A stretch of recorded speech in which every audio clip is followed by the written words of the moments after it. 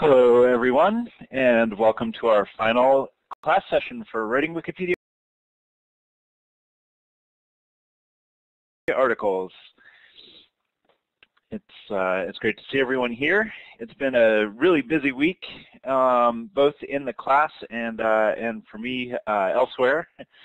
As some of you maybe have seen, I was able to publish a column about Wikipedia in USA Today, which is, I think, the largest circulation traditional newspaper in the U.S., or one of them, and also a website called ZocaloPublicSquare.org. So that's been kind of exciting for me. The main point was to help sort of people in the general public understand that Wikipedia is something to be valued and something to pay a little attention to. So hopefully that's a message that is not new to anyone in this class by now. I think you're all well past the point of who I was trying to speak to in that piece.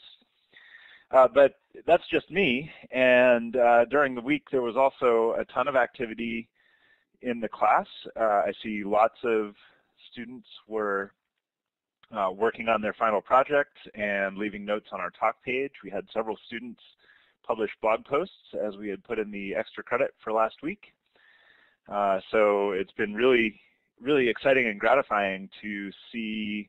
I was especially pleased to see in those blog posts people talking about the specific things that you've learned in the course, because it's always, of course we know what we're trying to teach, but it's always refreshing to see what's getting through, and sometimes the things that are most meaningful to you as students are not necessarily the things we anticipated. So thank you very much for those of you who provided feedback in a blog post, and those of you who provide feedback in any number of other ways on the Etherpad and with your questions in class and on the talk page.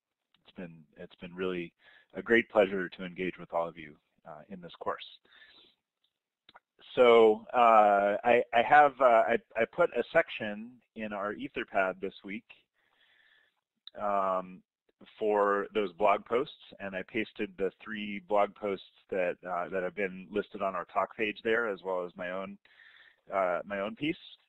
If you've done something either on a blog or on social media, a Facebook post or something like that, if it's public, please feel free to put a link there as well. I think it will be enjoyable for everyone to see what your fellow classmates are saying about the course.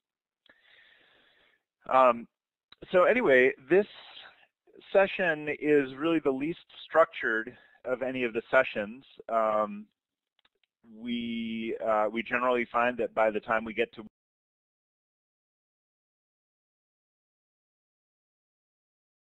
week 6, that people are generating lots of their own questions. You certainly have been in the last few sessions. And the main point this week is really just to take care of anything that might be holding you back from getting your final project completed. We would very much like to look at some of the final projects that students are working on or have completed. And so we will we'll certainly take a look at a few of those, and I think just more so than we have in the last few weeks. Essentially, the whole session will be more like the discussion sessions of the past week. So please add your questions, comments, ideas to the Etherpad, and we will go through those as we need. We'll still take our regular long break at the end of the first hour, and we might fit another break in there as well. And I think let's also try to come up with a few little projects where we can take a break from talking to each other and do something on Wikipedia. One of the things that I've been noticing is that lots of you are doing a great job of starting discussions, and in some cases those discussions haven't really gone very far because there might not be a lot of people watching the articles. So maybe we can take some time during class this week to follow up on some of those on Wiki discussions. So Glenn, I see you're saying you made the mistake of submitting an old article as a good article. It was the first article you did on Wikipedia, and it looks like it might get taken down. Well, that is that's unfortunate.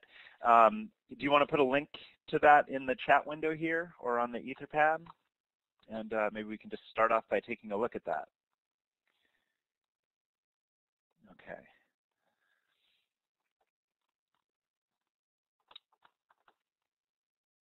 Yes, I see in the chat window that we're talking about the Etherpad. So I have been, especially these last few weeks since we've been more actively taking questions on the Etherpad, I've been going back a few days after each class and adding those questions, sometimes with additional answers that I wasn't able to get to in class, onto that class's page. So I guess before we look at Glenn's example, let me just pull that up on the screen so I can show you what I'm talking about. Let's see. So I'm going to pull up last week's page, the week 5 page, and scroll down. So you'll see there are, we have some detailed notes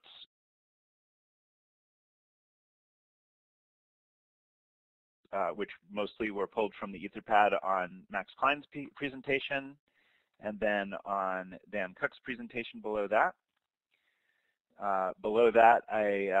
There a couple of people had put links to some of the videos that we talked about of past guests that we've had in the class.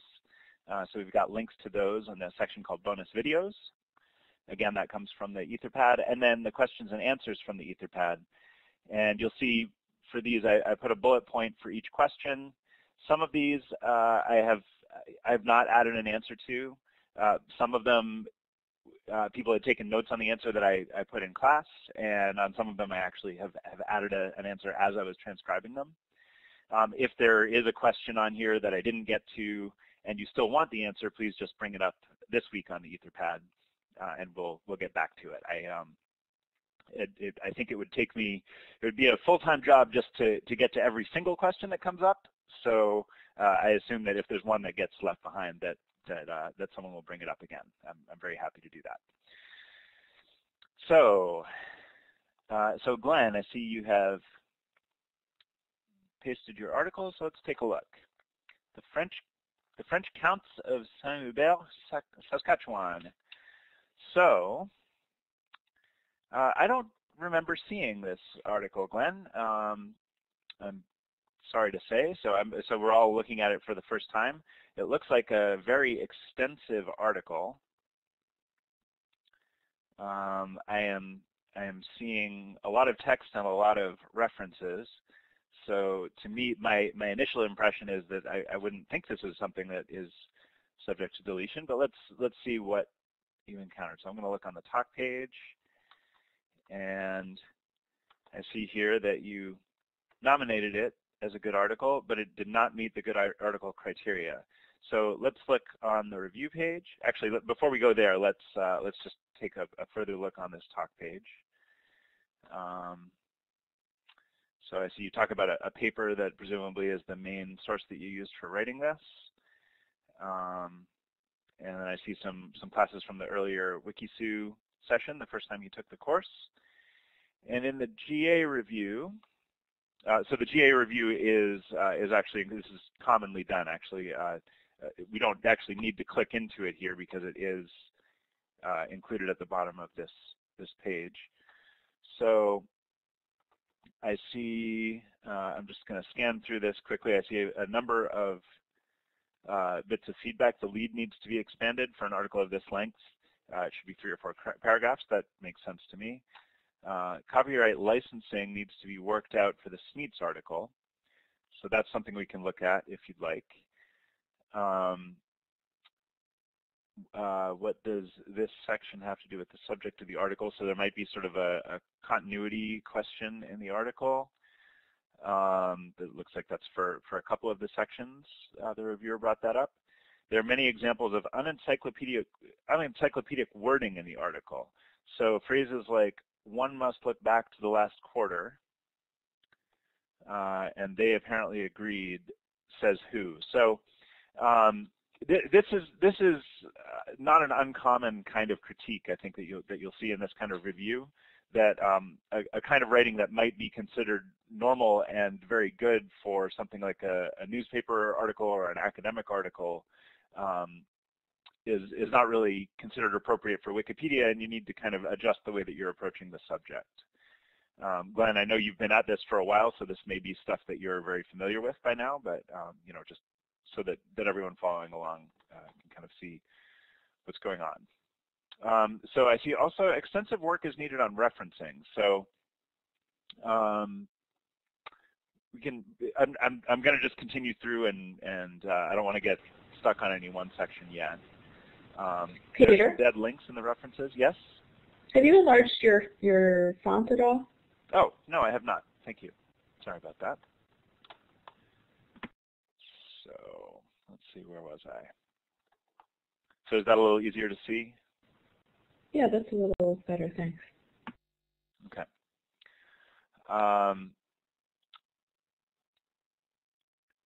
So I see what you mean, that this does seem like a rather strong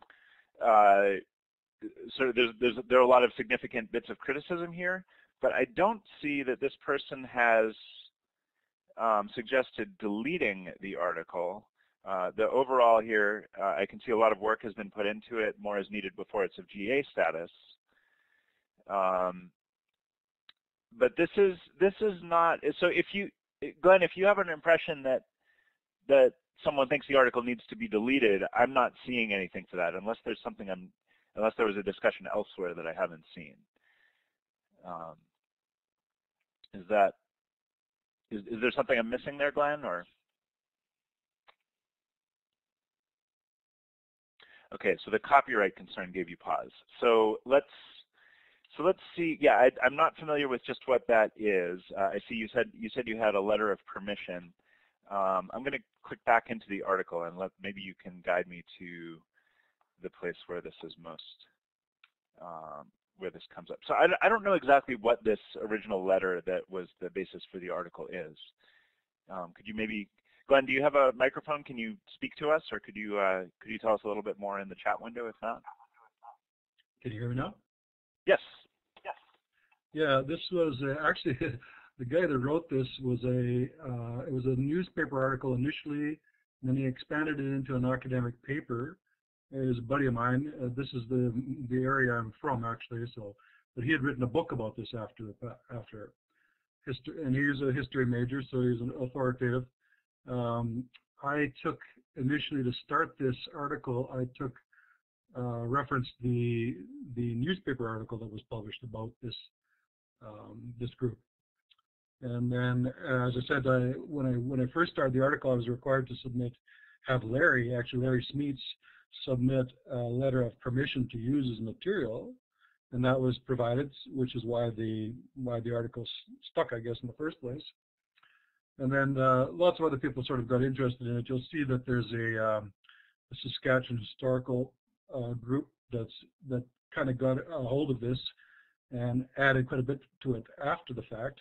I did a fair bit of Wikification on this page, but many other people did additional Wikification and added some references to other areas of local interest to people that are interested in this particular area. So I think that's where they got some of the unrelated topics, I guess. And I could see that criticism as being the case. I'm not sure how to edit this page without annoying a bunch of people who did a bunch of good work contributing to this, and it's yeah. That's my concern. I can see that being a bit of a tricky situation. I think, how well do you know the people who are you in contact with the people with any of the people who've worked on the article, or is this all sort of outside of your knowledge that they came in and started working on it? I suspect that I do know some of them, but I don't know them by their wiki handles.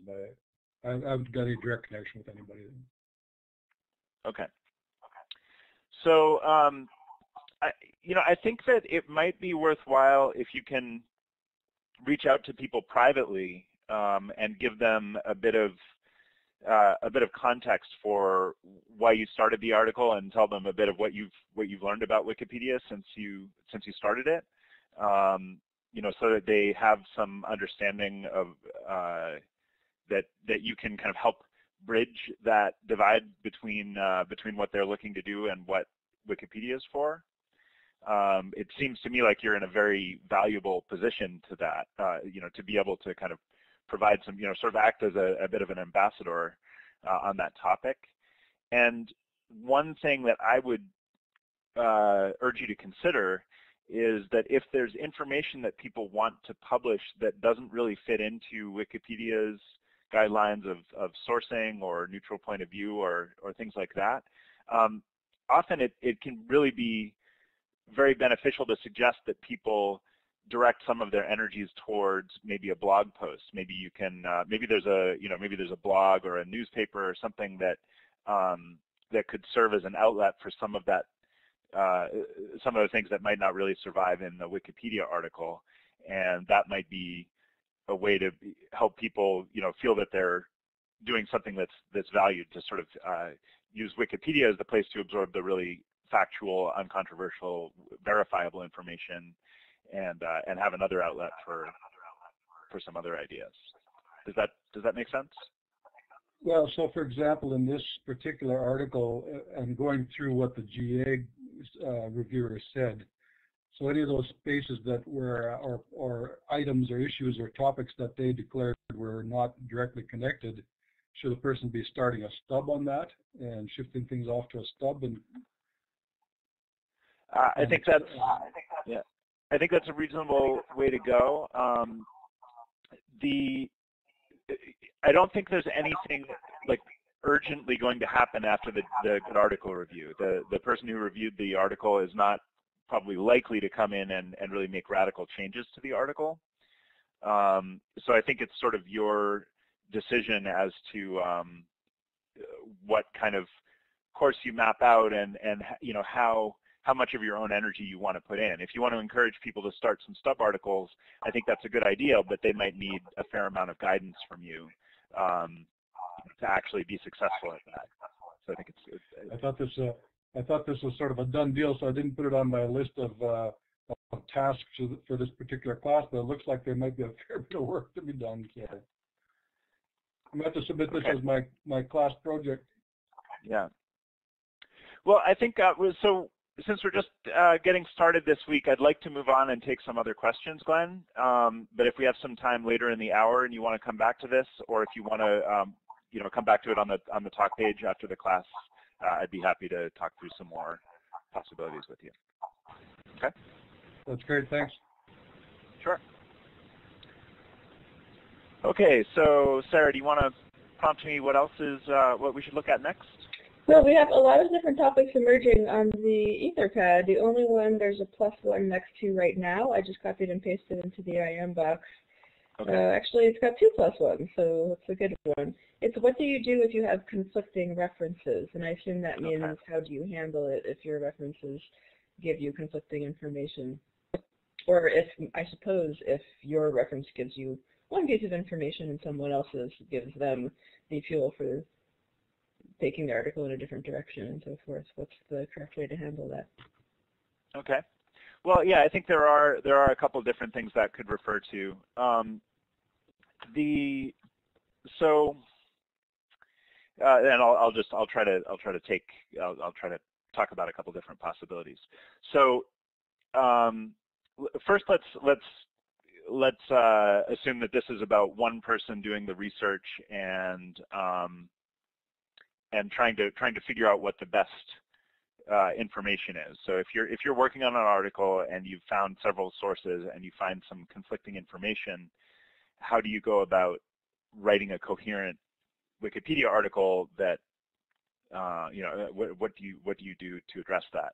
So I think the first thing you probably want to consider is the quality of the references in relation to Wikipedia's reliable sources guideline, which I think we've brought up in class before, but this is a really handy document to look at when you're thinking about the quality of sources, and it'll give some this sort of explores the range between something like a personal blog post that might almost never be worthwhile as a reference for Wikipedia up to very rigorous academic study that's widely cited that would be sort of the highest quality, and exploring the range in between. So one good thing to consider is you might have a mismatch where one publication doesn't have much of an editorial process and doesn't have a very well-established reputation, and so you might be fairly safe to assume that another source that does have a more rigorous editorial process is more likely to have the accurate information. Another thing that you can do is simply write the Wikipedia article to account for that that difference. So you might just say explicitly, you know, some experts have asserted that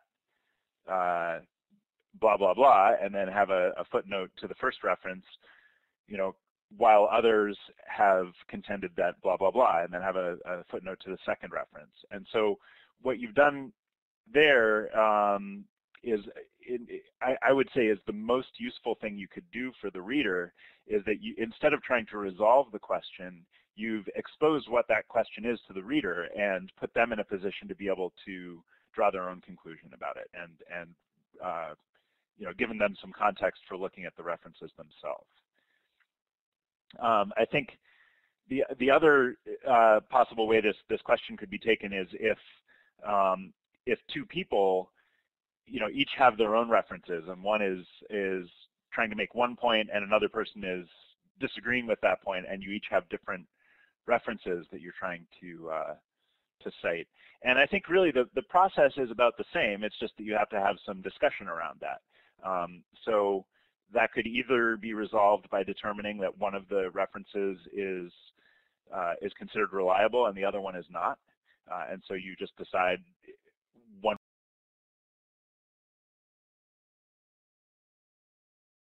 way or the other and persuade the other person that that your reference is better, or concede that their reference is better. Or you could work out some text that, you know, like we just discussed, incorporates both perspectives and attributes each one to a different reference. So whoever asks or +1 this question, does that cover it, or is there something I missed? Okay, looks like that did it. Sarah, what next?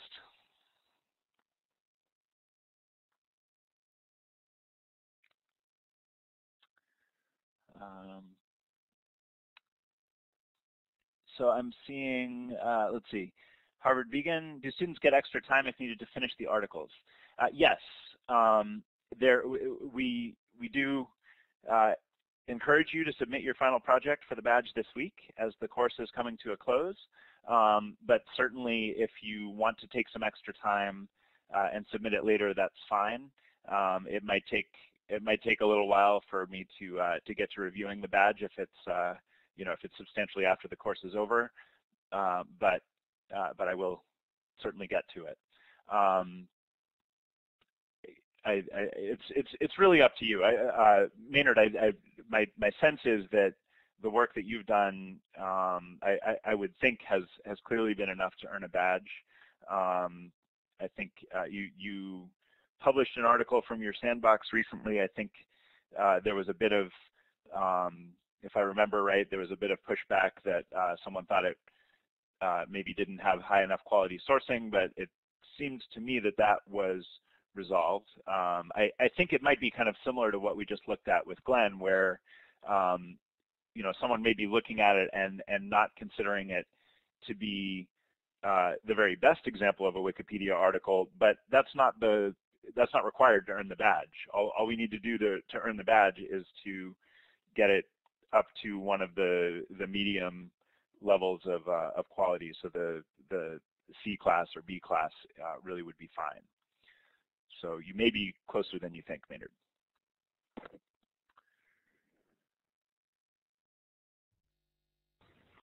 So we do have a recurring question. Once again, it keeps coming up on the talk page, and it's got a +1 on the Etherpad. I'm still confused about licensing of images. If I own an image and don't care if it's used by others, which license do I choose? Okay. Very good. So I'm going to pull up, I'm going to go to Wikimedia Commons on my browser, and let's just walk through the image upload process, and I'll show you. I'll answer that question in the process of uploading an example. So let me bring my font size up. So the first thing you want to do is click Upload File. So this is coming from the assumption that this is an image that you own yourself. And I guess I should also say an image that there wouldn't be a sort of a common question about whether you own it. If you're a well-known photographer, maybe if you have an image that's been around for a while and maybe it's been published somewhere else, it might be necessary to clearly establish that you really own it. And so I'll come back to that afterwards. But if this is a more typical case where you took a fairly straightforward photo of something, maybe a park in your neighborhood or something like that, let's cover that case first. So I'm going to click Upload File, and this brings us to this nice upload wizard. There's a sort of a cartoon here that walks you through the steps that you may want to look at. If you've already absorbed everything that has to tell you, you can tell it to skip that step in the future, so you don't have to look at the cartoon every time. And then click Next. And I'm going to bring my font size down a little bit because that's looking strange on the screen. Okay. So first, you're going to select the media files to share, and I will just choose this one from my drive. So first, it's going to take a moment to upload the file into kind of a buffer. And you can see there's a progress bar at the bottom here. If you want to, you can add several files at the same time, especially if for example, if you're uploading 5 or 6 different photos all from the same event or from the same place, you might want to upload them at the same time, and then we can fill in the form for them all in the same page. Okay, I've made a bad choice here because this file is already on Commons, and it noticed that. So let me choose a different one. Let's see. Here's my here's my kind of random desktop. Okay, this is not a file on Commons, so that already uploaded. It's not yet visible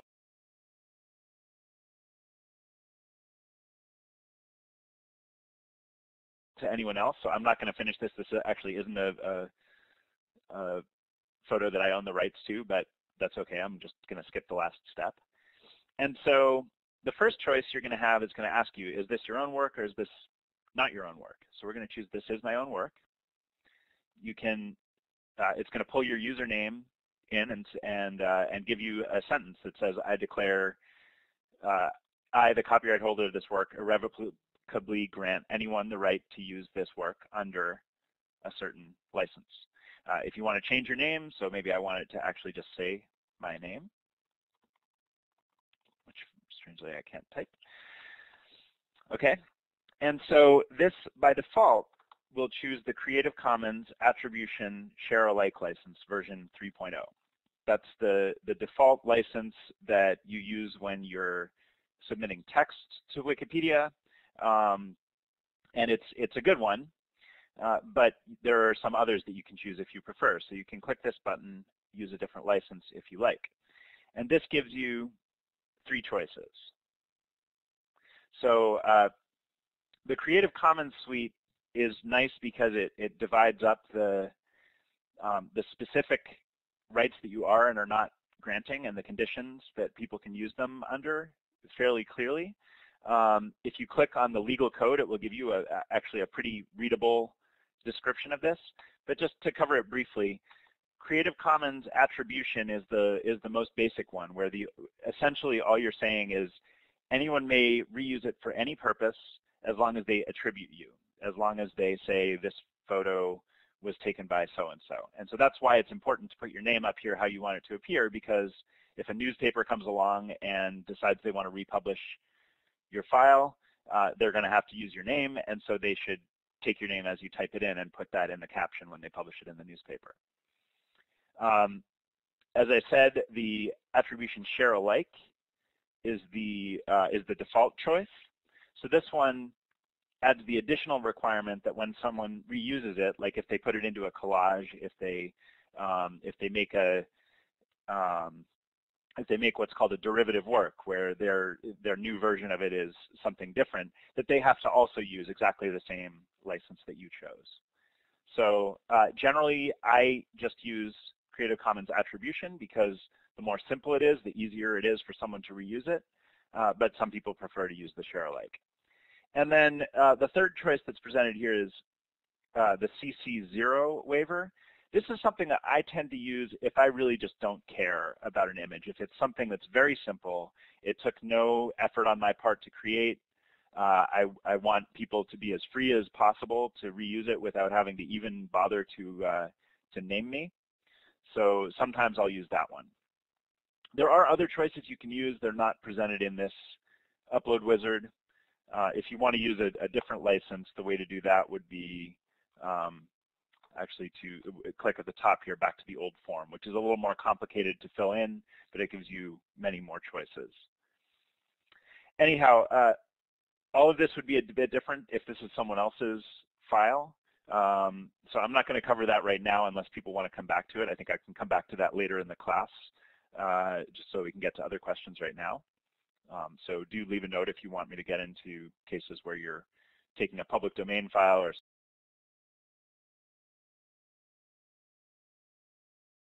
something that someone else has released under a license. But for now, I'm just going to click next. Here, I'll put the one that I would usually choose, and I'll click next. And then you have an option to fill in a title. So this is going to be the file name. You have to put in some kind of description. It can be pretty straightforward, but the more information you put in there, the better. If you speak multiple languages, you can add an additional language and put in a description in that other language too, which is really helpful if people want to use this on a different language Wikipedia. Sometimes you want to adjust the date. For example, if you scanned a photo, it might be just putting in today's date, but maybe you want to put in the actual date that you took the photo. If it was a year or two ago, you might just type that in. You can click on the calendar and choose a date that way. And finally, it's really good if you can put in a category or two, because that will help other people find it. That can be a little bit tricky. You have to sort of guess at the name. But for example, if it was a photo of a snail, you might just try typing in snail, and it comes up with some choices. And maybe it's a snail shell. And so if you can put in one or two categories, that's very helpful for other people to find it. And then the last step would just be to click next. I'm not going to do that right now because that would actually publish this image, which is not mine. But that should upload it. And then once it's uploaded, it will give you the code that you paste into the Wikipedia article or a user page or wherever on Wikipedia to actually pull that image in. So that is, I think that answers the basic question. Again, if you want me to go through the case of uploading someone else's work, just leave a note in the Etherpad and I will come back to that.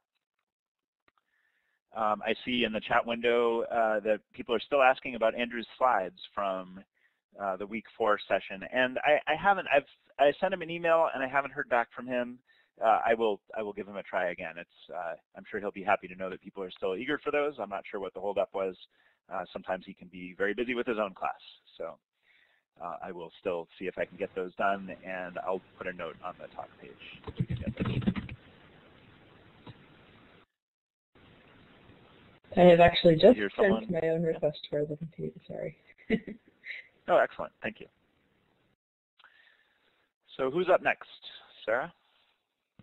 Me? My turn to ask a question? Sure. I'm just kidding. So that was the most +1 question of all, and it's getting a little harder to read them as people add notes underneath them. But okay. Maynard has been coming up with quite a lot of questions specific to his own articles. I'm looking for things that are general to everyone. He has asked if the number of site visitors has anything to do with the respect given to an article. And I think it might be interesting to look at that issue of what the statistics about an article tell us about it. Yeah, so I think this is a question. It looks like this is a question about notability, and so I think the best way to assess a subject's notability is always going to be the general notability guideline, which I'm pulling up. And if you read through this, you'll note it really does not have anything to do with web traffic. And I think there are a few reasons for that. One of them is I think, you know, some topics can be very notable in terms of, like, it might be a topic where there has been a great deal of academic study, but, you know, and lots of things have been published about it, but maybe it's just not timely. Maybe it hasn't even been of particular public interest ever since the internet was started. You know, for instance, an influential author in a certain field from the 1920s, there might not be a lot of web traffic about that person, but they might be perfectly notable by the amount of attention that they have gotten from independent, high-quality sources. But then something may get a ton of web traffic, but not get any kind of critical coverage in media or in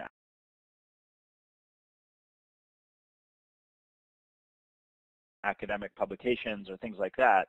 And there are certainly cases like that where, if you follow the topic, it seems like, well, of course this is notable because a lot of people are paying attention to it. But that core, actually, as you'll remember, the Wikipedia, one of the Wikipedia's 5 pillars, verifiability, makes it very clear that having fact be verifiable in high quality sources is really fundamental to what Wikipedia is. So it's certainly an area where it can be frustrating to work on something like that. I think in most of those cases, it's probably a better use of your time to work towards having more traditional publications cover the topic. You know, maybe reaching out to reporters or academics in the field or something, and persuading them to put things up that can later be used as source material for Wikipedia, than to try to persuade people that it's notable when it's in a gray area. So Maynard, I see you're really intent on the visits to the article itself. I mean, they're very, that is very much not a part of the notability guideline. I think it can be a useful thing to look at in making your own determination for how much interest there is in a topic, but it's not something that's going to be persuasive to other Wikipedians about whether the topic is notable. So I would really focus those energies on really the quality of the sources that you're using for the article.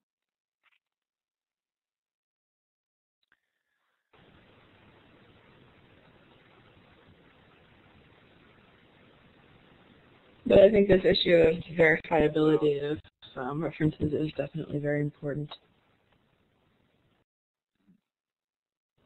So another question that's come up is surrounding what exactly is, we haven't talked about this very much, I don't think, is the issue of namespaces. Someone is asking about the special contributions namespace and what exactly that is. Okay. So, yeah, so let me see. I'm going to pull up namespaces. So special, I guess, as you might know by, imagine from its name, is not technically a namespace. It's sort of a fake namespace that collects some useful tools. But first, let's look at what is a namespace. And I'll come back to the special concept. So Wikipedia, of course, has a page about namespaces, and there's this handy chart that lists all the different namespaces. And I'll talk through a few of those, and you can see down here at the bottom there are these virtual namespaces, and special is one of those. So the important ones, of course, are the main space. So this is any space that does not have, if the title of a page does not have something with a colon at the end of it for the beginning of the title, then it's a part of Wikipedia's body of work. It's in the main namespace. If it's in any other namespace, it's going to have something like this. It's going to have a word followed by a colon before the name of the page. So every Wikipedia article, of course, has a talk page. So that's going to be the word talk, colon, and then the name of the article. And that's true of all of the talk namespaces. You'll see that every one of these namespaces has an associated talk namespace. So that's going to be, you're going to get to that by going to the talk tab immediately to the right of the article title, as I'm sure you're familiar by now. User is one of the first that we looked at. So this is where people put their user pages to describe who you are and what you're doing on Wikipedia. And then Wikipedia is the namespace, is probably the most important one apart from the main article space, because that's where all of the policy documents live.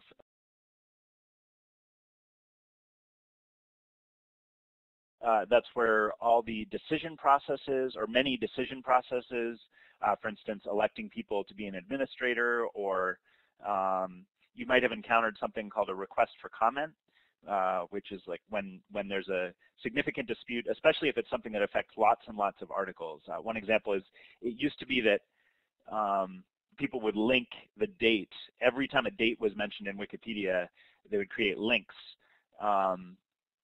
So if it said like February 19th, 2014, there would be a link for February 14th to the page about all the stuff that's ever happened on February 19th. And then 2014 it was the article about that year. And there were some reasons, there were some sort of peculiar reasons for doing that, but they were kind of technical about where Wikipedia was at that point, and they became kind of obsolete. So there was a big discussion, and that happened at, it was Wikipedia:RFC for request for comment /dates or date links or something like that. So that's the kind of thing that you might find in the Wikipedia namespace.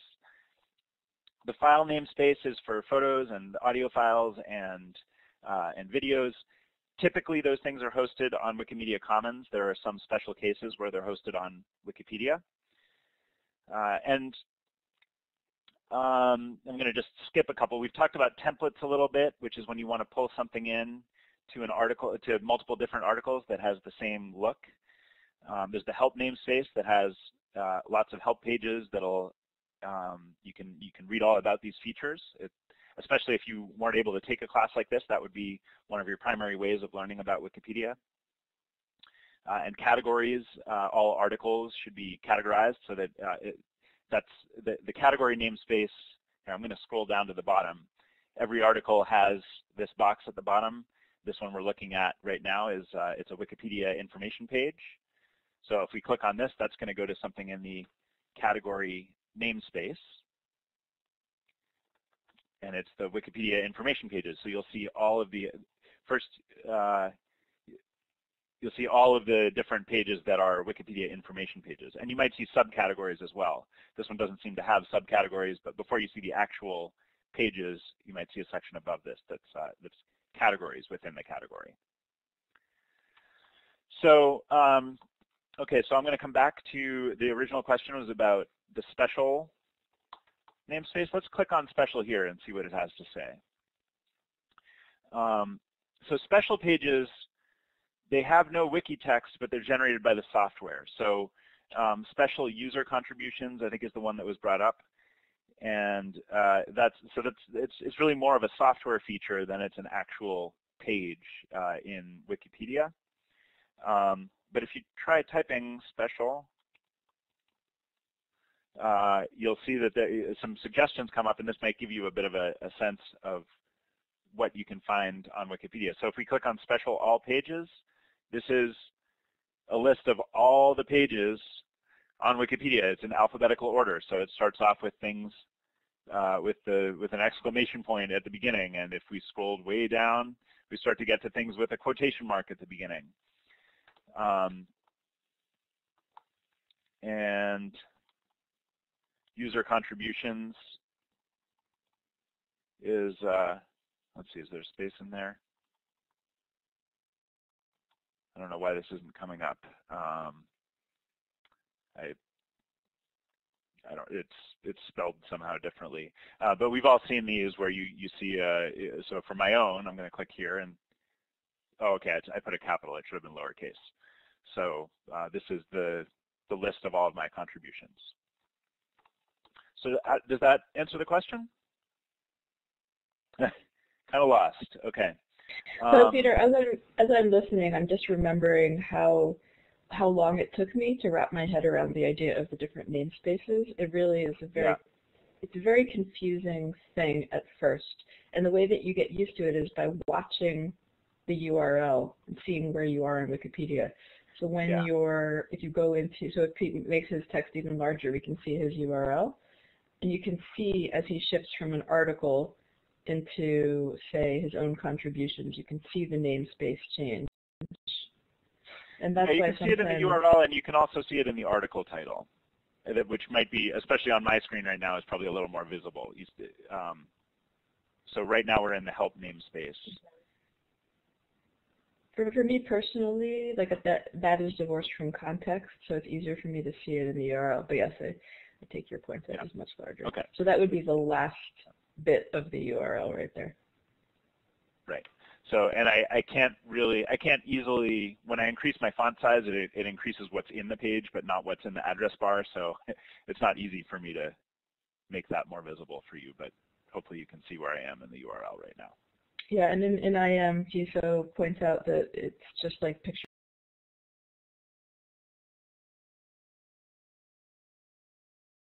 in the metaphor of folders on a computer. So if you're used to paying attention into which folder you've gone, it looks just the same as that. So most of the time when we're working on articles, we're in article space, and it'll just say Wikipedia : But then when we switch over to, well, for example, our class pages are not in article space.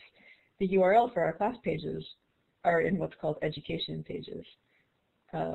And so that's why it can be tricky to link. Actually, most of them are in the Wikipedia space, and just the one main page, oh yeah, that's right, confusingly enough, is in the education pages. Right. We moved them. It was too confusing, but you'll eventually come to a point where you're linking between the different namespaces, and links aren't working. You're not understanding why, and just previewing your saves when you realize that that's what you're doing will help you figure out how to get between the different namespaces. It will make sense eventually. Yeah. I think this does remind me of one other point I should cover, is that there are the shortened forms for a few of the common ones. So WP : is just a short, you see it even pre-fills here. It says Wikipedia. It's the same thing. And if I put T : that's short for talk. So like if I wanted to go to the talk page for open educational,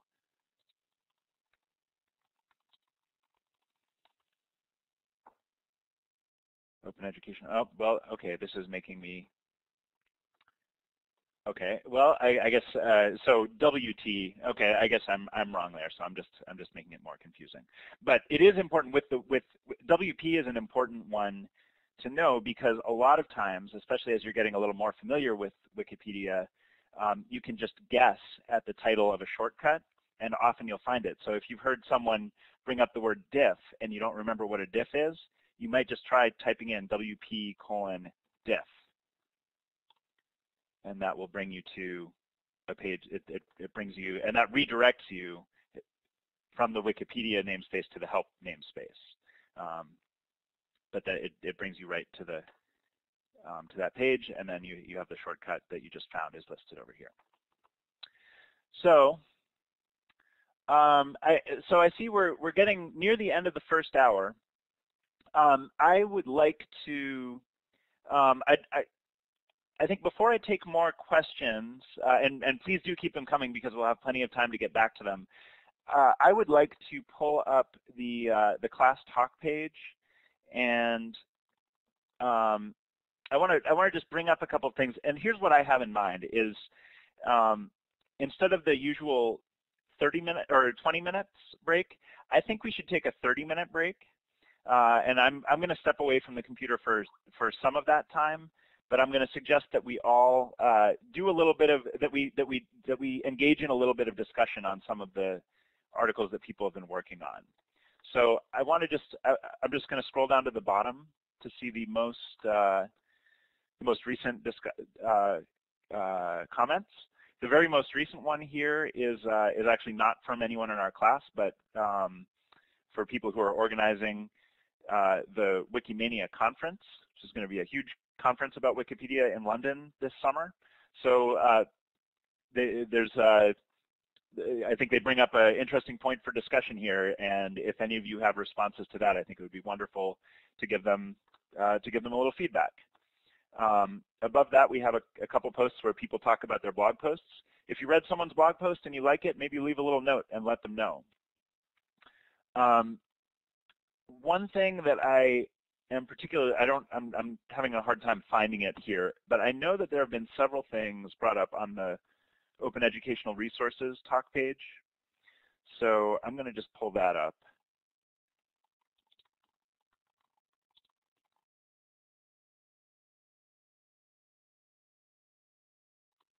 One thing that that really comes to mind for me is that our guest last week, Max Klein, had a very insightful, specific suggestion for this article. Actually, before we look at the talk page, let me pull up the article. You may remember he talked about the various sections in the article, and he observed that the initiatives section is by far the longest, that it really takes up a lot of space in the article, and that it might not really be very useful to a general reader to have a to have all of these different specific OER projects listed as in a general article about the subject. So I think this is something that it might be good to bring up as a suggestion on the talk page. I don't think anyone has yet done that. There are some other ideas here, though, which it would be great to see a little more discussion about. I think it would be great if someone could bring that up as a suggestion on the talk page, and maybe just give it a try, actually starting a separate article about open educational resources initiatives and linking out to that. If we do that in the space of this class, I mean, I know that this is something that might be a little unfamiliar. So if we do it today while we're all together, we'll have a chance to come back at it and kind of make sure that it's done in a clean way. So this might be a really good time if you're looking to try something new on Wikipedia to try that out together, and we can actually get something significant done. So I hope that makes sense. We still have about 7 minutes to chat before going to the break. So if anyone has any follow-on questions about that before the break, why don't you bring them up? Or if we have another quick topic we want to talk about, we can do that too. So Sarah, any thoughts about what's coming up on the Etherpad, or what we should talk about before the break? Hi. I was just noticing some stray text at the top of the OER talk page, which I was getting distracted by. I do not have a question at hand.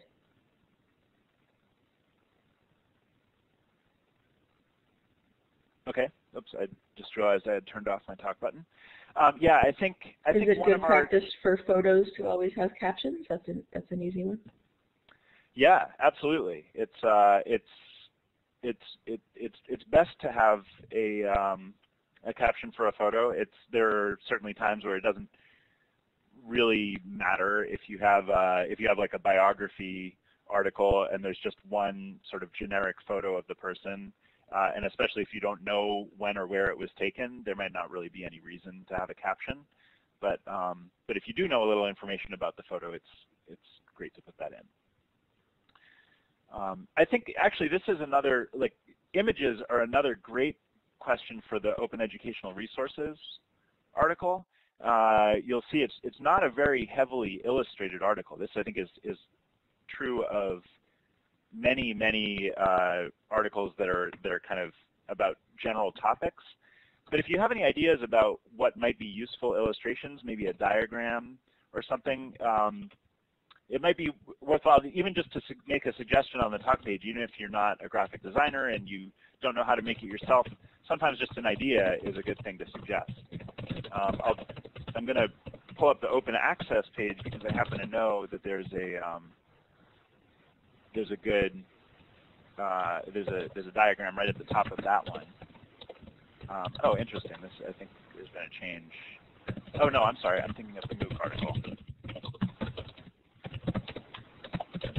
So this diagram right here in the upper right conveys a lot of information about MOOCs in a visual format, and maybe there's something along those lines that we could do for the OER article.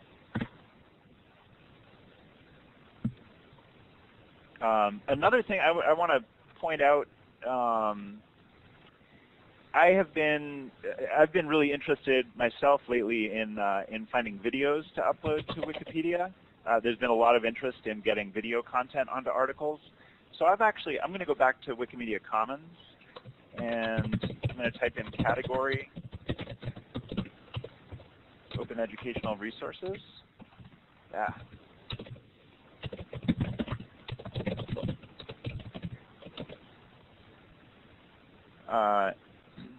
And there are a few. I've uploaded some videos lately. Let's see. Where's the one that there's one that I just uploaded and I created captions for. There's more on here than I had realized, so I'm going to find this a different way. I'm going to go to contributions, and then because this is my demo account, I'm going to just change the URL. And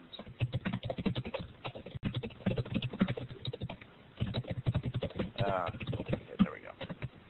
Okay, so this is you might be interested to just watch this video at some point. This is a bit of an instructional video that tells educators how to create an open educational resource. One of the things I did with this, if you play it on your own computer, let's be sure this link goes into the Etherpad. You'll see that there are captions available. It might not come up automatically, but you need to click this CC button, and that will let you choose.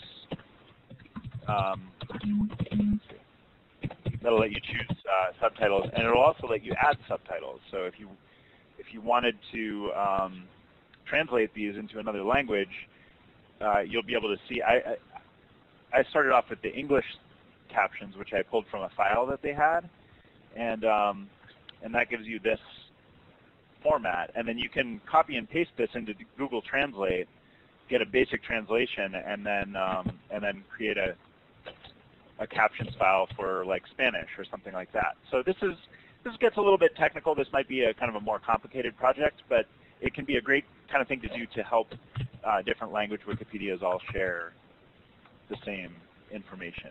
At any rate, once we have some videos like this, it might be worth considering whether, like, should this video be included somewhere on the OER page? I don't know. I don't really have a strong opinion on that, but it might be something to bring up on the talk page, or just try putting it on the article and see what other people think of it. Okay, so I think I've lost you. I see Jade is asking, where am I? So I'm looking at this page. I'm going to paste this into the Etherpad right now. Let's see, under URLs mentioned, this is down at the bottom of this, under the blog posts for students section.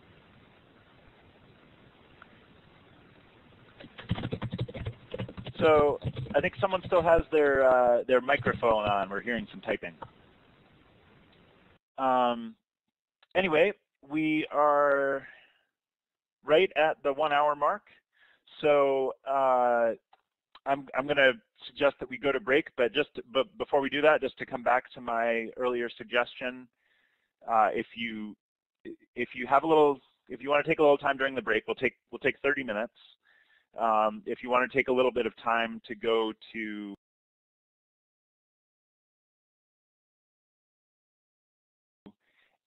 anything from the class discussion page, you can either leave a comment responding to someone else on the class discussion page, or follow any of the articles that your fellow students have been working on and leave some commentary there. You could also go to our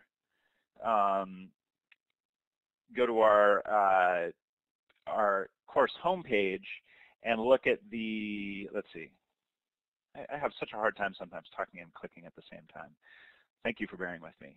But if you go to our course homepage and scroll down to the list of students and projects, you'll find the projects that people have taken on, and you can go to those. Actually, they're not linked if you haven't added yourself as a user, or as a reviewer. But you can just copy that out and paste it into the search box, and you can offer some feedback on your fellow students' articles too, if you like. And then certainly the Open Educational Resources article, if you want to look at that one, I would love to see a little bit more discussion there, and even maybe breaking off that initiative section. So let's head into the break. I see that we have some people who are not able to stay with us past the break. So Kelsey, thank you for your participation. And anyone who's not able to stay with us, and please do stay in touch on the Course Talk page going forward. And if you continue to work on your articles, we'd love to hear about it. So we'll see you at 1/2 hour.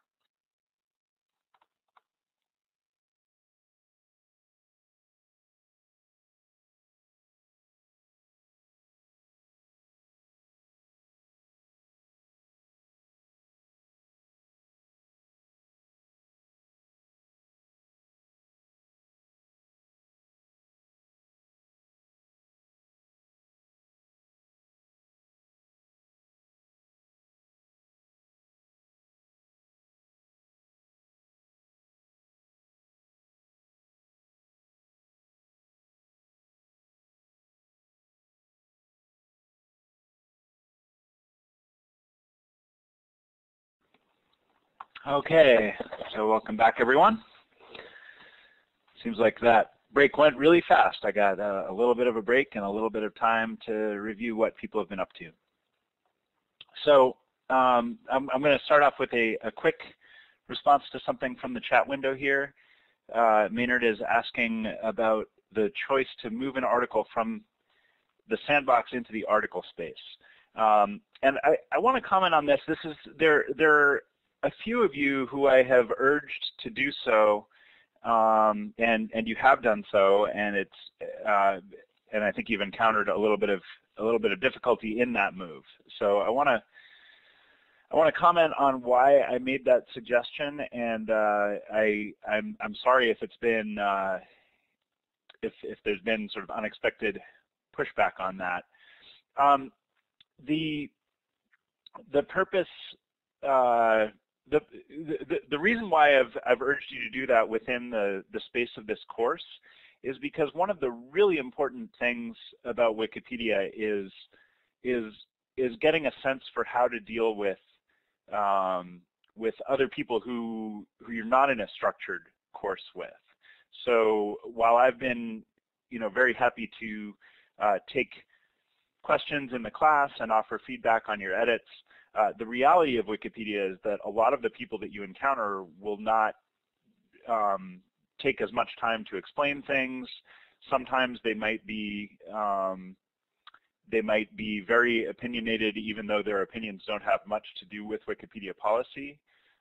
So you'll need to navigate some of these issues on your own, or at least know how to look for help if you're continuing to work on Wikipedia articles outside of the structure of the course. So I think in the cases where I've urged people to do that, and if I wasn't clear enough about this, I'm sorry.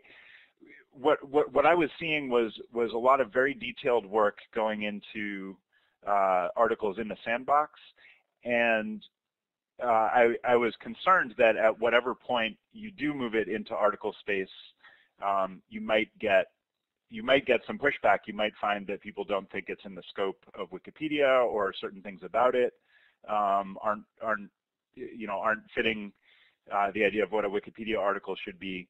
And to my thinking, it's important to find that out as early as possible, so that you don't find yourself in a position of getting very attached to the article looking one way, and then find that won't stick once you do move it into Wikipedia space. So in one case, I suggested a student do that, and there were a lot of empty sections that haven't been filled in yet. And when it's published on Wikipedia, that's actually not something. That's something that those section headers might get deleted if they don't exist yet. And so this may be a bit disruptive to the way that you're approaching your work. So I think this is going to be, anytime you're working on an article, this is going to be an important thing for you to think about, and there's never a definite answer of when is the right time to move it to main space. It's always going to be your choice. But I do think it's important to recognize that because Wikipedia is such a broadly collaborative project, it's very likely that you'll run into people who have different opinions, and sometimes the sooner you can get some feedback, the better. It is always a good idea to have at least a core of an idea. You want to get past that initial notability threshold before you publish on Wikipedia, before you publish in the main space. But once you do, you might find that there are a lot of different opinions about what direction the article should go. So I think that's all I want to say about that in a general sense. But please, if you find that you're having difficulty with that, please do continue to put notes on the class talk page, and I will try to help you through any of those issues as best I can. That's going to be always a balance of, in some cases I might be urging other people to give you a bit more of a chance. In other cases I might be trying to explain to you how you might need to adjust your thinking if it's going to stay on Wikipedia. So it can be a complex area, and I hope that the introduction that we've given you here will give you some tools to understand what you see. So I hope that addresses your question.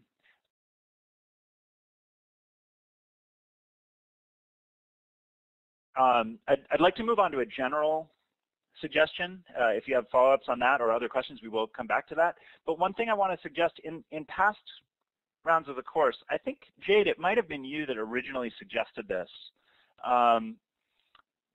In the last 2 rounds of the course, we had a reunion after a couple weeks after the course had ended, where we all came back, and people who had continued working on articles got to share their work again. And I think those were really useful sessions. So I'd like to suggest that we do that again, and especially since this is the final time that Sarah and I have planned to have the course, at least under the grant that we're currently working under. It'd be nice to throw that invitation open to all past students as well. And so what I'm thinking it might be good to do is have a day that we set aside, since some of our students are in time zones where this time isn't good. Here's my suggestion, that we would designate a day, 2 specific times of the day. So for me, in the Pacific time zone, one that's early in the morning, and then one that's in the evening, as this is. And depending on your time zone, you might be able to participate in either one or both of those. And I think for that session, we will publish a list of a few open educational resources related articles that we specifically want to work on. So we'll make them a little bit more of a working session. We will certainly take a look at whatever articles people have been working on, but let's try to make this a bit like a virtual edit-a-thon. I don't know if you've encountered the concept of an edit-a-thon before. These are generally in-person events, sometimes hosted at a library or something like that, where people are encouraged to come and work on Wikipedia together and all bring their own laptops and maybe reference materials and work on articles together. And I think it would be really fun to try that in an online context. So I don't have an exact, I think it'll be a little bit of a hybrid between the way that we've done class and something that's less structured and just gives people time to work on things. But I'll refine that idea a little bit and put up a page on Wikipedia, and I'll be sure to email that out to everyone. So I'm thinking that we'll announce what those articles are a little bit ahead of time. So if people want to work on the articles ahead of time and get some discussion going and gather some reference materials, that might be useful. And then we'll also be sure to build in a little bit of time to explore the articles that people have been working on separately from that. So I'm seeing some positive feedback on that in the chat window. I'm glad that resonates with people. I think the natural time to do it, I think we should certainly do one at the class time that we've been doing, because we know that has been working for everyone in the course currently. So we'll probably do one where this is the second of 2 sessions, and we'll have one that's about 8 or 10 hours earlier as well. And so let's do that. I would suggest that we do that in 2 weeks, which we'll put it at about, I'm not looking at a calendar right now, but I think that'll be about the 14th of April. And again, I'll send out emails so that everyone knows the exact time. Okay, well, it's great. I love to see the enthusiasm about openness in education. That's great. 14th is a Monday, so it would be the Tuesday. I guess that'll be that might be a challenging day for some of us in the U.S. as that is tax day, but I think we're going to just need to work around that, because pushing it out any further than that is going to be kind of a problem on our end as we're wrapping up this grant. So let's go back to I'm going to go back to the Etherpad, see what kinds of questions have been coming up. Is there anyone who would like to talk about some discussions that have come up during the break?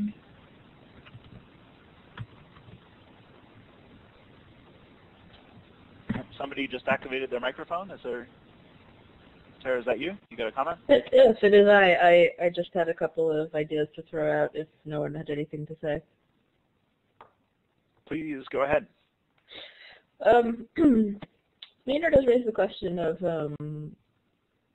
whether and when to note categories in articles, which I don't think is something we've talked about much in this class. Also, Luis volunteered to show his article that he's working on. The thing is that article is in Spanish, so we may not Okay. understand it. Well, I think, Luis, if you have a microphone and can kind of talk us through it and describe what we're looking at, I would be very happy to do that. If you don't, I think it'll be a little bit difficult for us to look at a Spanish article together, because it'll be a little too hard for me to see what we're looking at. I'm going to pull this up on the screen so we can at least all get a quick visual look at it. And if you do have a microphone, let me know, and we'll let you walk us through it. I will talk about categories a bit in a moment. Let me come back to that after this, if Luis is able to. Okay. So it looks like you've put a great deal of effort in. This is a very long article. Oh, I see. I'm looking at the Spanish one. Okay.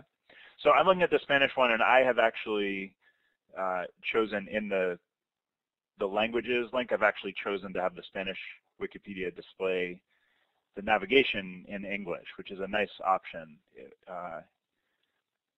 This is actually a fairly new feature on Wikipedia. So even though we're looking at Spanish Wikipedia, I see page and discussion and things like that. I'm going to look at the View History tab. And I see Luis's name going all the way back. So it looks like, I don't know if this goes back to the beginning. Did you create this article from the beginning, Luis? Yes, yes I did. Can you hear me? Yes, there seems to be a little bit of background noise, but I think it's fine. Okay. Well, the article is about an important architect from my city, and the thing that is most particular about this architect is that he didn't study architecture. He was an empiric architect, and a lot of buildings, churches, and other constructions in Aguascalientes.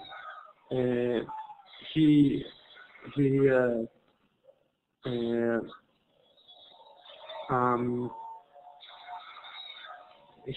designed the buildings, and the photographs of this article. Most of all are mine. I uploaded to the Wikimedia Commons. Because there wasn't a lot before I started the article, and that's all that I have to say. Okay. Well, once again, I'm very impressed with all the work that you've done on this article. I will. Yeah, if you submit this for the badge, what I will do is I'll run it through Google Translate so that I can read it more easily, and I'll probably also see if I can find a Spanish-speaking Wikipedian who can review it as well. So I really look forward to looking into that. I wonder if you might be able to comment on the images that you used. Are these images that were already available on Wikimedia Commons that you found, or did you upload them?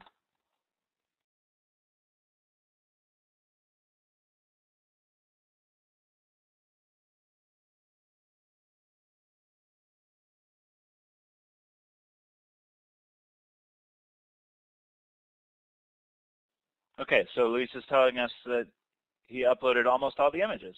Well, that's great. So I'm glad to know that you were able to figure that out and get through the licensing and everything. I know that can be a bit of a challenge. And I'm going to page through the article one page at a time. I hope this is not too fast to show up on everyone's browser, but at least this way we can all get a look at the really impressive quantity of text and images that you have put together here. I can see you put a great deal of work into this. Now, are any of these photos that you took? I'm seeing something that looks like a more recent photo of any of the buildings. Or are they just images that you found and that were available under a free license?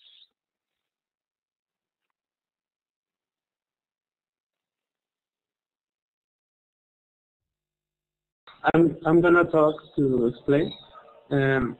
Okay. I live in Aguascalientes, so I just took my camera.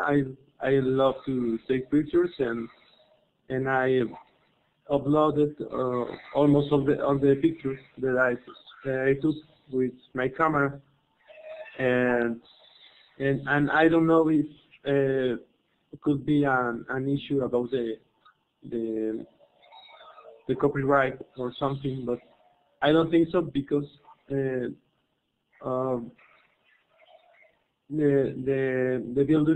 buildings are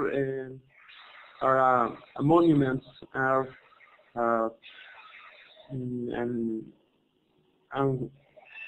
a lot of people could or can upload the photos that they took with their camera, their own cameras. Okay. Well, let me bring up one point that can sometimes be an issue with copyright with photos of buildings. And I don't know in this case. I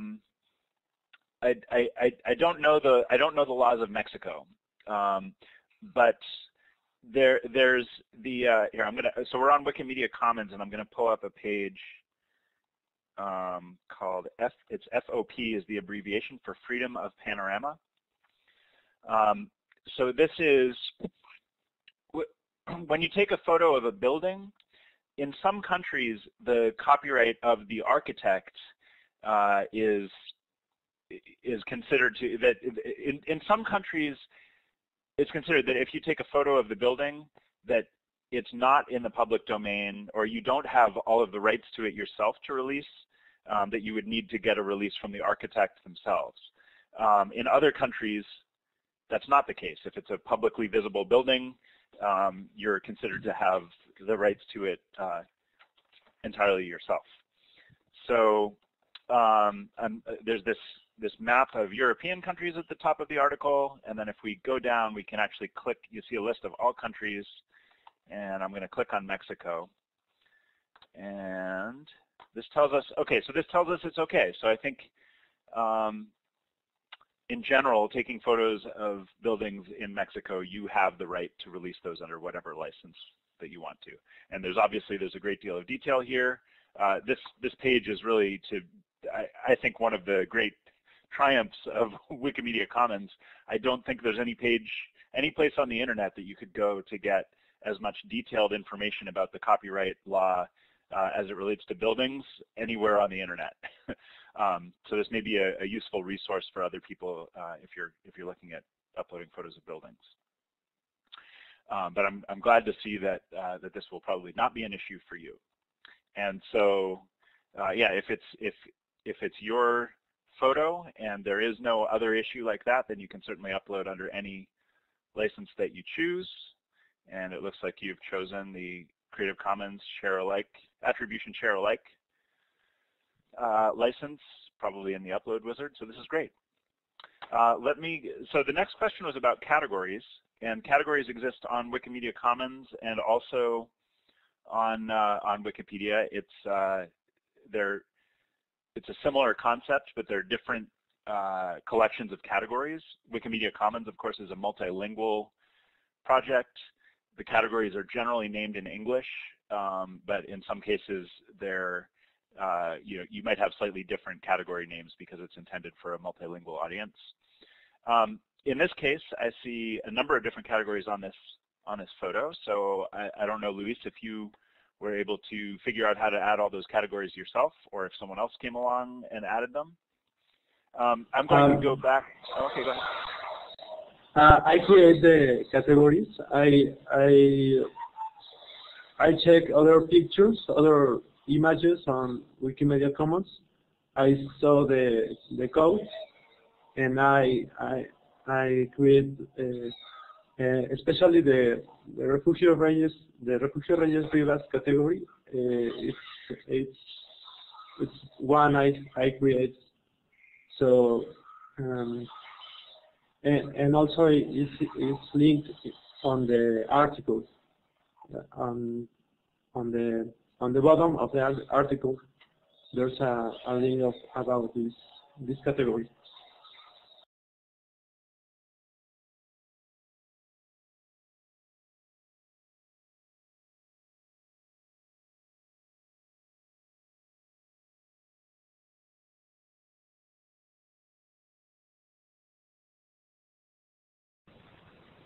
Pete, are you talking with your mic off? Thank you. Yes, I was talking with my mic off. So yeah, I'd like to point out something that I think you've figured out a lot of things about how this fits together. I'm very impressed. But here's one additional thing you could do. You may remember Max Klein in our last class talking a little bit about the Wikidata project and how it connects different Wikipedias. So so I see there's nothing in the lower left here. There are no links here. So I'm going to click on Add Links. So I'm in the category that Luis created on Wikimedia Commons. And what I'm going to do is I'm going to put in ES for Spanish,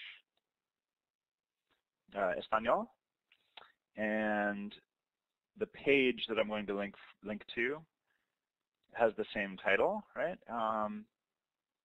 I believe. I don't know if there are any accent marks or anything because I don't know if that auto-filled. It looks like it's not finding the article. I'm going to click link and see what happens here.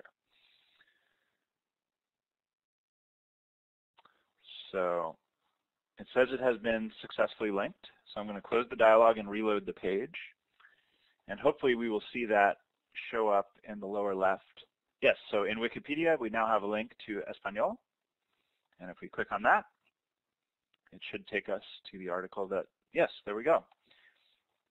And so if you were then, if you wrote a version of this for English, then we could do the same thing, and you can add the links from anywhere. You can. This is if we click Add Links on Spanish Wikipedia or on Commons, they all go to the same place. This is going on to the Wikidata project, and so it'll keep all of those pages tied together.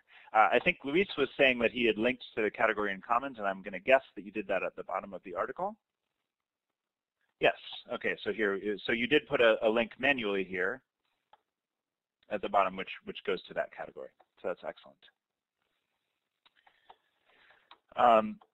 And also one thing that you might want to do is, I know it's much easier for you to work in Spanish, but if you felt that it was important to have even a basic article in English, you might think about just taking this lead section that you've written and translating that into English and starting an English language version. Of course, it would be important to make sure that you have enough references to demonstrate that he's notable on the English language version. It looks like you have about 7 footnotes here in this lead section, so that probably would be fine. And it's okay if they're in Spanish. It would be best if you had at least a couple of good sources in the English language as well. But this is something that you might try. If you do try it, you might want to be prepared for the possibility that someone would object if there are no English language references. So I wouldn't put a whole lot of work into it until you've kind of established that that people think it passes the English language notability criteria. But I think it would be an interesting thing to try and very worthwhile if it does stick on Wikipedia, because then you have a lot more people seeing the article and learning about this guy. So good work. I'm very impressed. I have someone else has posted a link to their article and is requesting feedback. Okay. I think it was Yuso. Can't remember. I put it on my clipboard and then moved away. Okay. Well, I am seeing one from Guiso, but I think this is about copyright in Mexico or in. Oh, I guess this is. Pasted. Yeah. Is the one that's on the Etherpad. Okay. Very good.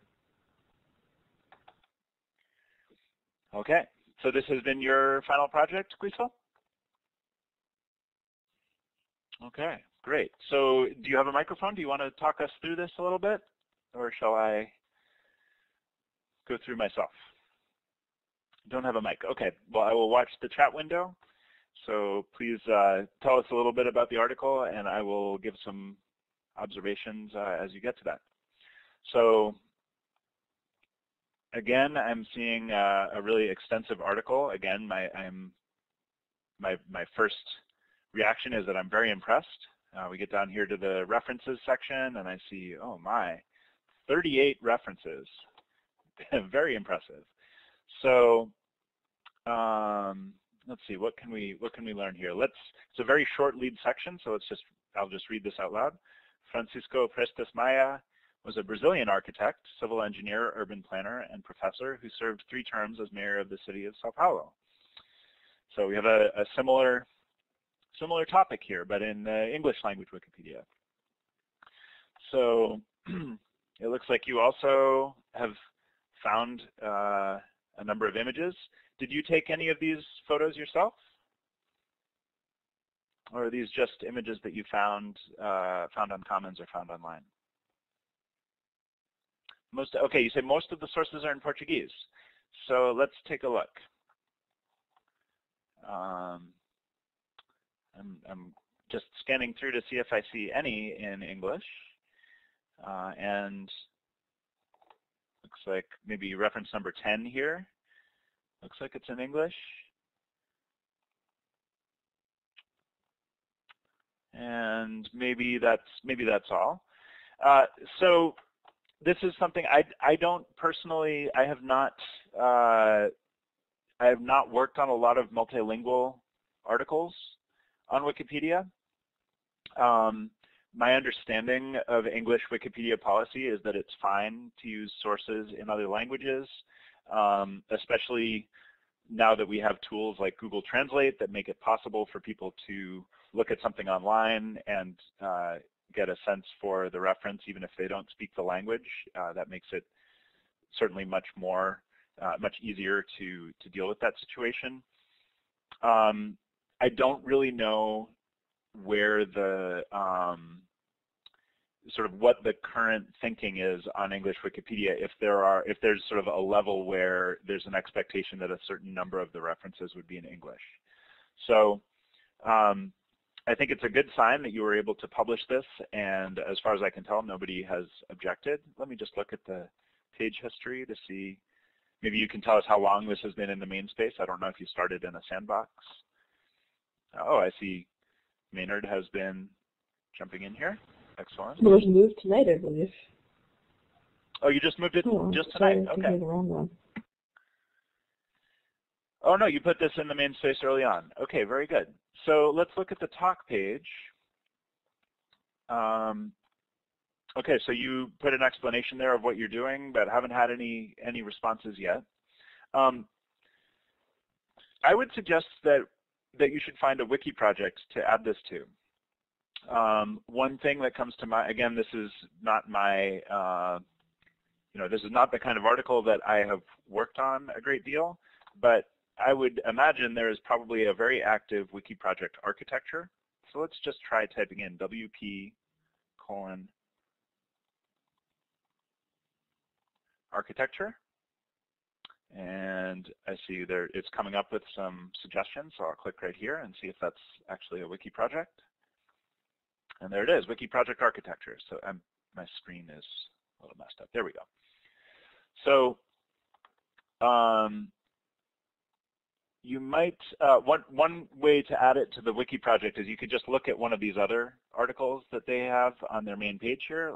So let's click on the Roman Baths article.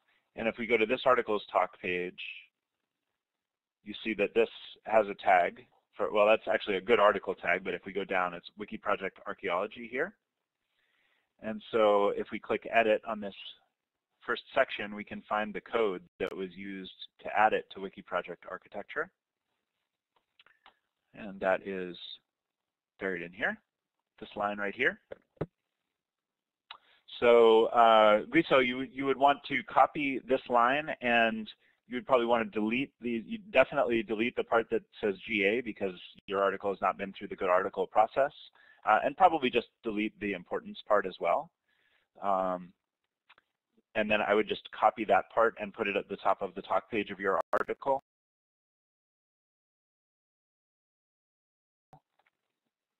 So this will put a similar tag on the article, and if people are actively looking in Wiki Project Architecture, they may notice your article. Another thing, after you do that, you might want to go to that Wiki Project page. Let's see. So here we are again at the Wiki Project page, and then click on Talk. So this is the talk page for this Wiki project, and you could click New Section. I'm logged in under my account, so this plus button will show up as New Section on yours. I'm not on my demo account, so it looks a little different. and then you can leave a comment there. So you might say, I just wrote this, subject or headline. You might put the title of the article and just say, I've written this new article about an architect, and I am interested in feedback. So for some wiki projects, you'll find that that you get a very quick response, and for others you might never get a response. One way to get a sense for what to expect is just to look at how recent the comments on the talk pages are. So I just went down to the bottom of the talk page for Wiki Project Architecture, and I'm just looking at the dates. So I see one from 11 days ago. I see another comment from 19 days ago. A couple of those people have been talking back and forth. So that's a good sign. It's not just that people have left a comment and nobody has responded, but they're actually going back and forth. So I would say there's a good chance that someone will see this if you leave a note here, and will probably come along and have some good feedback for you. Okay, so can people just be bold and add their article to projects? Certainly, yes. Adding an article to a project is something that I don't think you would ever get in trouble for. It's if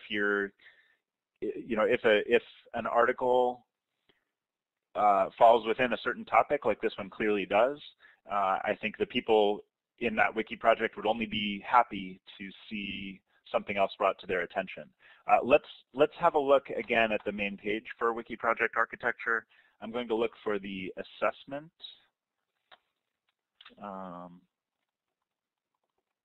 Okay, so they have this article assessment link here. So this is about halfway down the page.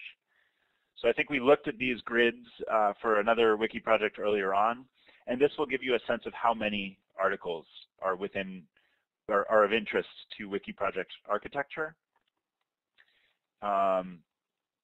So the quality ratings go down to stubs. So these first, I don't know, 7 lines or so. These are all of the main articles. The rest are sort of unusual ones, lists and categories and things like that.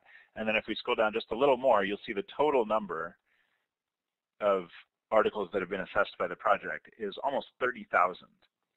So you can see by adding one more article to it, certainly no one is going to be worried that there are too many articles in this wiki project. People are generally happy to have all the articles that have something to do with architecture collected in one place. If you want to fill in either of those sections where it had good article and the importance listed, you can certainly do that. For importance, I would just give it your best guess as to how important it is within the field of architecture. You need to use the exact word, and so you can see what the words are for importance here. It's going to be top, is going to be the very most important articles to that field. So in architecture, there are 424 of those. So very few of the articles will be considered top importance, high importance, mid importance, or low importance. Usually on the wiki project's pages, you will find some description of how they define importance for that project. Probably by clicking on this link, we could get to that. But you don't really need to worry about it. If you assess it at mid importance and someone else thinks it's at low importance, they'll probably just change it, or maybe they won't bother. It's not really a big deal. This is just sort of a way for people to wrap their heads around the content overall looked at by the project. And then again, for the quality assessment, it's fine to give your article a, this is just my opinion. Other people might differ, but I would say start, stub, or C class. It's fine to just say what you think the article is. I would say that this article is very clearly, I haven't read it yet, so it could be that you're, that maybe there's some non-neutral language in there or something like that. So I could be wrong, but my guess is it's probably at least C class, and I would say it's probably between C and B class.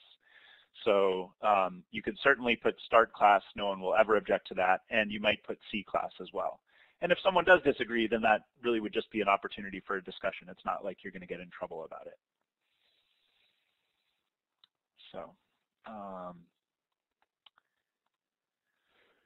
So this is the kind of thing I could just keep going on about this. There's so much that we could say about any one of these articles, but I would rather make sure that we're getting to everyone's questions. So Sarah, is there anything else I can turn my attention to from the Etherpad? Hi. There's so many on there. I started putting little yellow X's to the left of those we haven't looked at yet. There's someone who has submitted their user page for their signature badge. Not quite sure about that one. I think the correct answer to this question is that you can submit as many final projects as you want, but I'm not sure you can submit a user page as a final project. Pete, do you have a comment on that?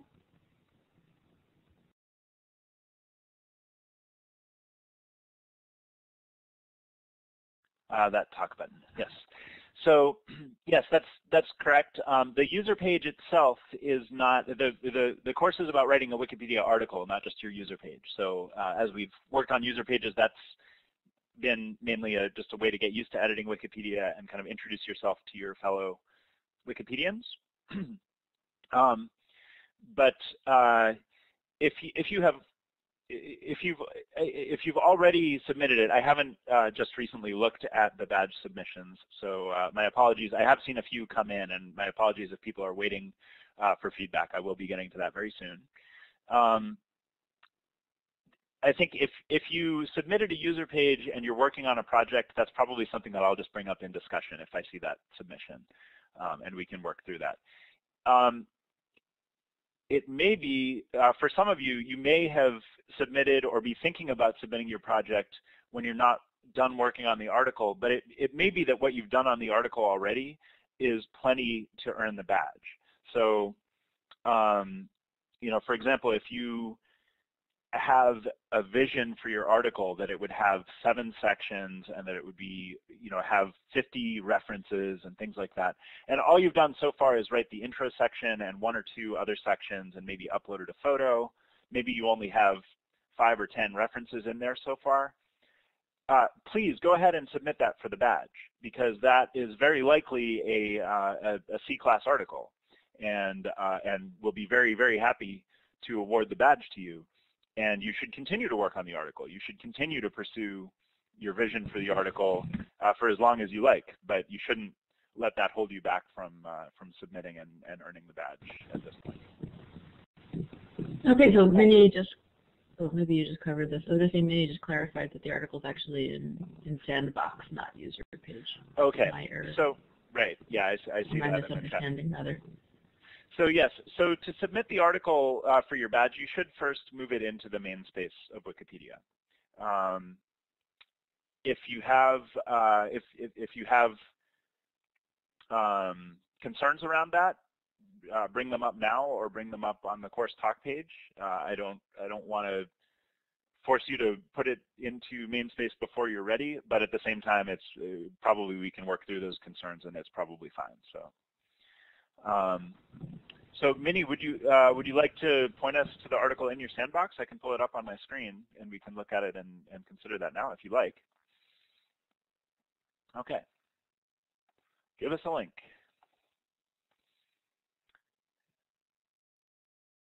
I'm going to just take a moment and look through some of these other questions while you're coming up with that.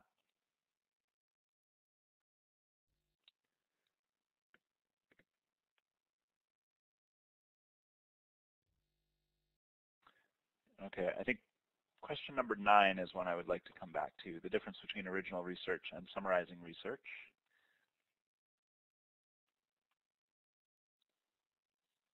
Okay, and yeah, I see NetherZone had a question about pictures of people, and I will definitely get to that as well.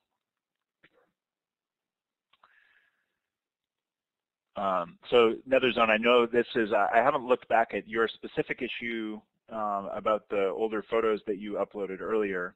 I haven't looked back at that in the last week or so. So I could probably use an update on where that stands. But I can also talk about this in a general way. Okay, so I see Minnie has given us a link, so let's look at this.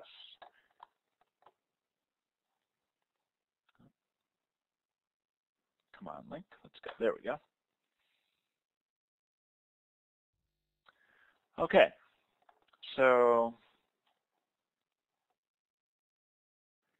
let's have a look here. So lubricin. Oh, okay. So this is a scientific. I've seen that you were working on this article, but okay. So I am a little bit confused because you had listed, I think, this article, PRG4, which is already on Wikipedia, but now I see. So what's in your sandbox is a separate article. So can you clarify, is this something that you're suggesting as an update to the PRG4 article, or is this a separate article that would be supplementary?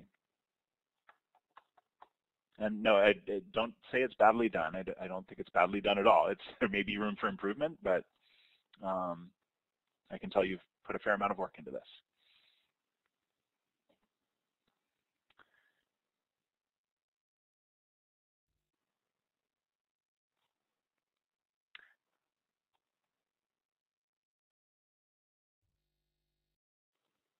So I'm finding myself, I don't have very much of a scientific background. So, okay, so it is a separate article from a different standpoint. Okay, so I think let's explore a bit what that different standpoint is, because there are a couple of different things you could mean by that. If what you mean is that it's like a different point of view about a topic that has some controversy, typically that should be a part of the same article on Wikipedia. Wikipedia it doesn't really aim to have separate articles about the same topic, but if this is sort of a subtopic, then we should be looking at how to fit it in, what section we should link to your article from within the PRG4 article, and how to have them link to each other. Yes, please do. Hi. Can you hear me? Yeah. So this is the article I'm writing now is about a protein, but the article that's already on Wikipedia is a part of a genome project that somebody else did. It's just a stub article. So it's talking about different things, but the content talks about both the protein and gene. So I don't exactly know if I have to make another article or just keep editing this to fit in both topics in the same article. Do you understand what I'm talking? So let me just see if I'm understanding you. Is your article would be the more general topic, actually, and the one that exists is more specific? Okay. Oh, fascinating. Okay. So I think that, the thing that is giving me a little bit of pause is that your article has bolded PRG4, which is the same title as the existing article has. So it may be that if yours is the more general topic, it may be that actually this article really should be moved to a name that is more specific to kind of make room for your article. Is that how you would? Yeah, that was my concern too. Okay. Because they only talk about the gene, and it was really part of a large project. But instead, I wanted to make a general article. So. Okay. So I think that what you're describing is my impression is that you're very much doing the right thing. That what you're aiming for is very valuable to the coverage of this topic.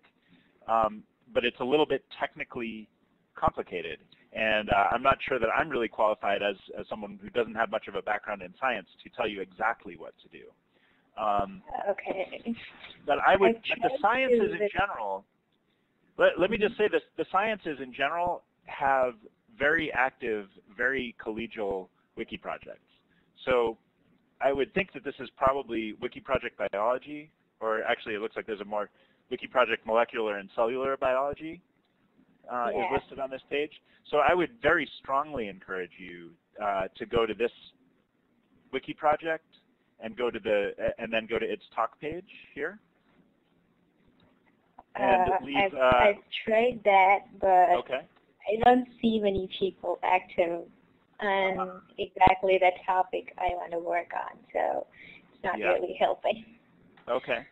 So another possibility might be to go to a more general wiki project. So let's try WP Biology, which probably has a more active group of people working on it. So if we click on this talk page, I see a comment from 4 days ago. I see a comment from 8 days ago. So this looks like it might be a little bit more active. So maybe leaving a message here would get a little bit more response. Okay, I will try that. I think the first step that will make everything easier is if you can get some consensus around what would be the ideal title for this existing article. So if you can, I don't know if it's clear what that title should be, but if it's like PRG4 parentheses gene or something like that, then moving this article to that new title, okay. So this is what I would do. I would go to Wiki Project Biology and say, I've been working on this article about the protein. There's an existing article which is more specific, just about the gene, and I think that we should move the existing article to, and say exactly what title you think it should be moved to. And tell them that you're pretty new to Wikipedia, and you'll probably have someone come along who just, if this is a straightforward, uncontroversial decision, someone will probably just do it for you. And then at that point, you can move your article into the main Wikipedia space. Okay, I can do that. Okay, and do let us know if you don't get much response, or if you encounter some difficulty, and I'll try to help you through in more detail if that doesn't work out. Sure, I'll do that. Okay. Thanks. Sure.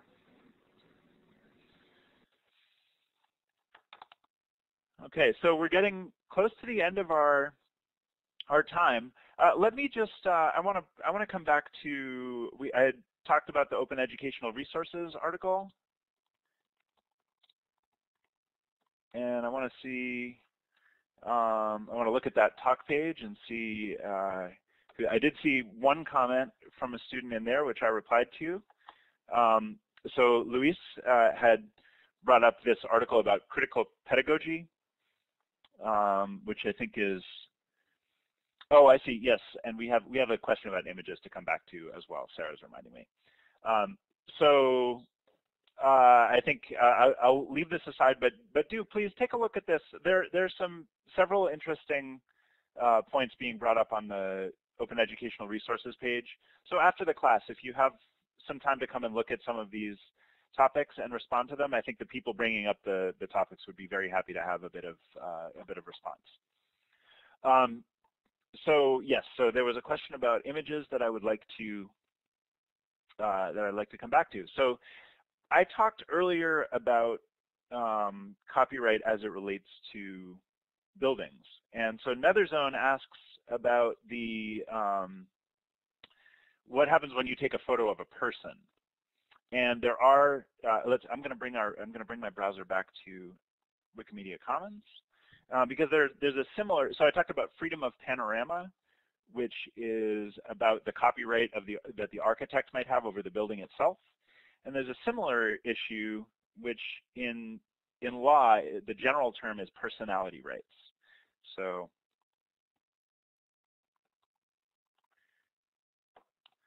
this is the general page about that. And I'll tell you, this is an area that is kind of controversial within Commons these days about what are the proper rules to follow around taking a photo of someone else. As far as the law is concerned, again, it varies from one country to another. But in the United States, and I think in most countries, it's considered that if you take a photograph of someone in a public place, which, and I'll come back to the definition of that. If you take if you take a picture of someone in a public place or where there's no reasonable expectation of privacy, that you don't need their permission. So, for example, if you're at a concert, or if you're you know, in a downtown city area and you see a famous person and you take a photo of them or something like that, for the most part, you do not need to get their explicit permission. This may not be true in all countries. So if you're not in the U.S., you may want to look at this page closely, and I think there's also, I think this also has a list of countries. Maybe it doesn't. But if you start on this page and look around on Commons, you'll find some specific information about different countries' laws. The other consideration, of course, is if you're not in a public place. If you're in, say, if you're friends with a famous author and you take a photo of them in their home, in a case like that, it would be important to have their permission. And the way that so you still own the copyright to the photo. So personality rights are separate from copyright. You still need to release the photo under a free license to upload it to Commons. But in addition to that, you would need to establish that this person has given you permission. Now, the policy on Commons doesn't require you to do that in any specific way. So it's when you upload the photo, in the description, if you say, this person told me that it's fine to widely distribute this photograph, that's all you have to do. It can be, there may be a change to this policy in the future. There have certainly been cases where people have been you know, offended by the way that a photo has been used after it's been uploaded or something. Maybe they had in mind that it was fine to put it on Wikipedia, but they didn't think about the possibility someone might download it and use it on a different site or in a different Wikipedia article. So this is an area that can be a little bit controversial in Wikipedia. But I think that's a good general introduction. And if you have specific questions, feel free to bring them up on the talk page.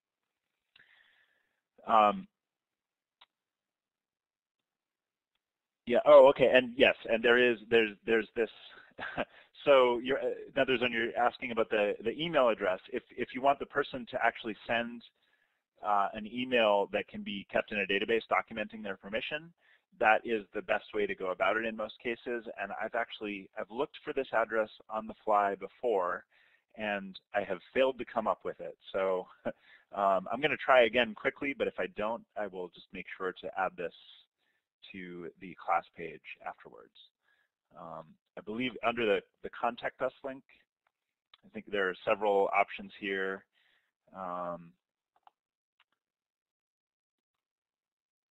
And yeah, I'm gonna have to follow up with this.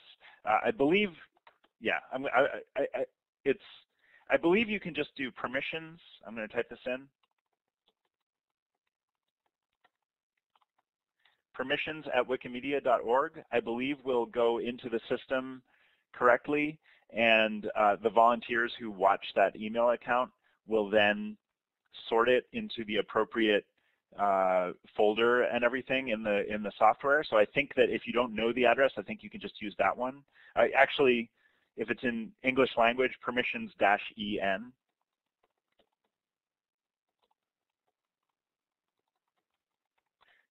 Yeah, and then, okay, so as you can see, there are several different email addresses, and yeah, permissions-commons may be the right one. I always lose track a little bit because I deal with several of them. So I will post a better link in the class page, but if you don't find that, feel free to just use one of these, and I think someone will make sure it ends up in the right place. Okay.